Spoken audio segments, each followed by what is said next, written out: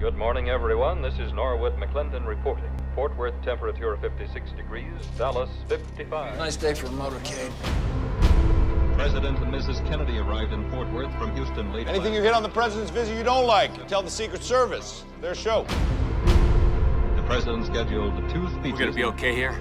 Oh yeah, it's a good program. It will now only be a matter of minutes until the arrival. Early lunch today. I want everybody downstairs to see the president. Now they've turned on to Elm Street. There he is!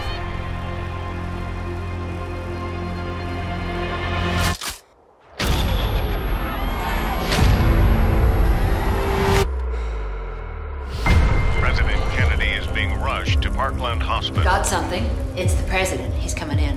He's probably got the flu. We do not know officially. His head just flew to pieces. Doctor? Who's the attendant? Right now, it is just you. Do something! It is the president. I know who it is. I need pressure right here!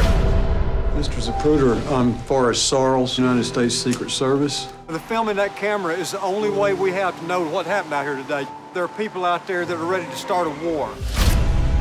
Just picked up somebody in Oak Cliff. They think he's the shooter. The Dallas police just announced the arrest of Lee H. Oswald. Bob? Is that your brother? This guy works at the smoke depository. Why the hell do we have it? Does up tracking. For how long? Do you have any idea what you've done? Mother, your son has apparently killed the most important person in the world. It's my story, too. If I were you, I'd move as far from here as I could. I'd never come back, even to die. Listen, I can't tell you everything right now, but we knew about Oswald. You shouldn't have told me that. You don't want me to know that.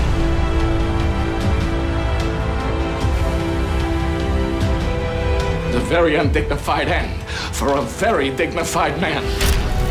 We had the assassin of the president in our office 10 days ago. We had him!